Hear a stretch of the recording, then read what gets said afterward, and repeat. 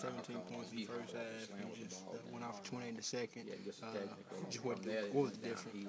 The difference was in the second half, I was hitting my shots. The first half, I wasn't hitting anything. I was just going to the goal, get myself going. And in the second half, I kind of showed what I was capable of doing in the second half.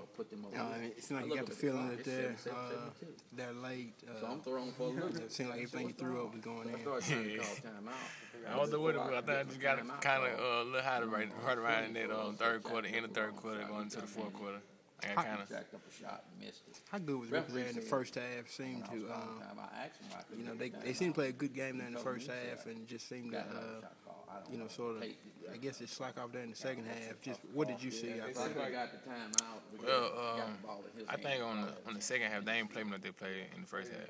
The first half was they wanted, let me bring the ball up and let me do all that. But the second half they let me do that. They were back and back behind the 3-point line, and that's what I wanted. That's joy. Yeah. And that last dunk, did you know you were going straight to the rack as soon as you got there? Nah, see, at first I was gonna pull up, so and he was playing it, so I just took off around him. I wasn't gonna dunk it until I seen how it was. Yeah.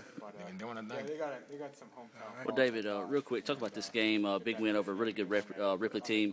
Makes a statement as you head into the rest of the division play, head into the playoffs. Talk about the statement you guys wanted to make tonight with this win. Talk about the statement you wanted to make with this win tonight over a really good Ripley team. Well, I think we're one of the best teams in the state. Even though we won it, I think we still can compete with anybody. You know what I'm saying?